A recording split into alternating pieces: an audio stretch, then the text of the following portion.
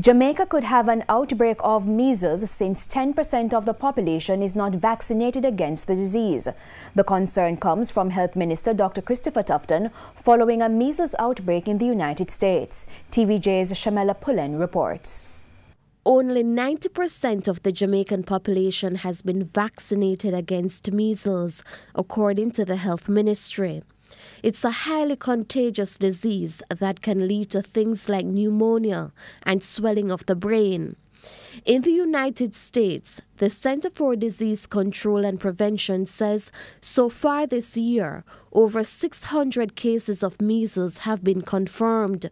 With the numbers increasing, the health minister wants the 10% of Jamaicans who are yet to get an injection to protect themselves against measles to urgently do so.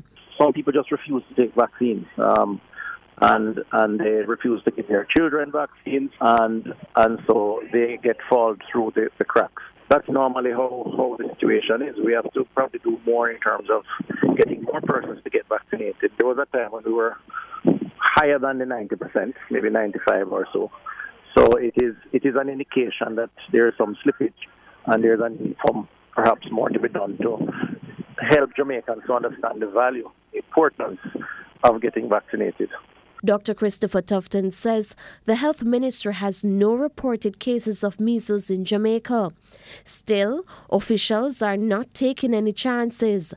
All ports of entries are on high alert, carrying out surveillance activities. We have an infrastructure that monitors our ports of entry, airports, other ports of entry.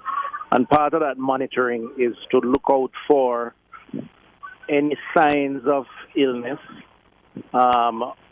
particularly when persons are coming from countries, jurisdictions where there's an outbreak in this instance. So the health officials at the airports, at our ports, are very aware, very prepared to, and have the authority under law to inspect, to quarantine, and to validate one way or the other. The ministry says it has begun to further educate Jamaicans on how to protect themselves from measles. As we have had with all the other, outbreaks that we have had, whether it's the flu or,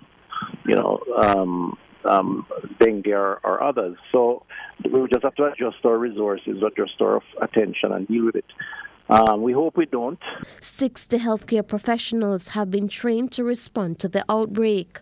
Shamela Pullen, TVJ News. In the meantime, Dr. Tufton says the ministry continues to monitor cases of the H1N1 virus. We seem to be having better success in terms of getting persons to visit their doctors if they have signs. I have not heard of any recent deaths. The hospitals are coping, even though there's some wait that is required.